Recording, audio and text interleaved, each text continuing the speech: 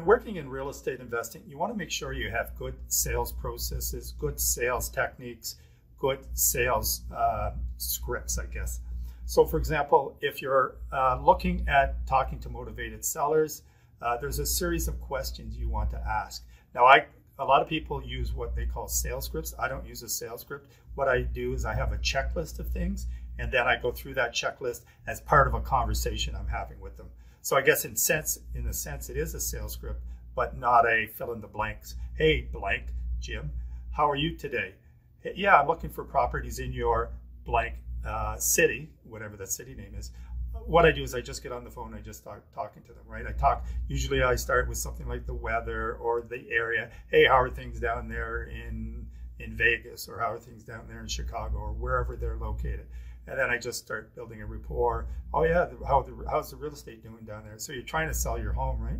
So tell me exactly what you're trying to do. Like, is your home in a good condition? Or I understand from the ad here, it says it's run down. You know, and I'm checking, I'm putting a check mark beside all the information that I need, right? I need to know the house price. I need to know how long it's been on the market. I need to know the condition.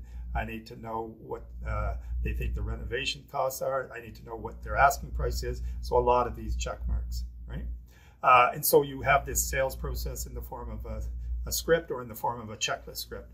The other thing is you want to have certain sales closing techniques, like the assumptive sale. That's about the only one I know, where you say, okay, so I'll send you over the contract right away, and we'll get started on this transaction. Or you know, in the case of my business, yeah, give me your credit card and we'll get you started today, right?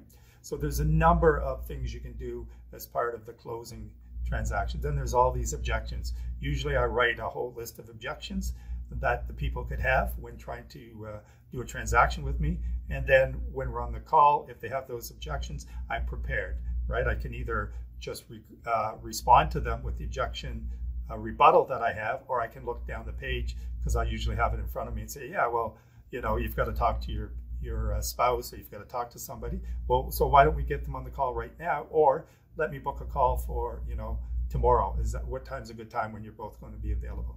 Something like that, right? And the same thing on the on the joint venture partner. These are people with money.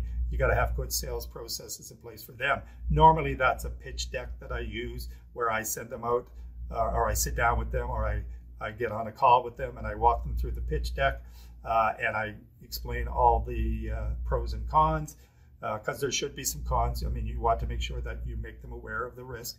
But part of it is, you know, they are looking for an opportunity to invest in real estate. You got to make sure that they understand yours is the right opportunity for them.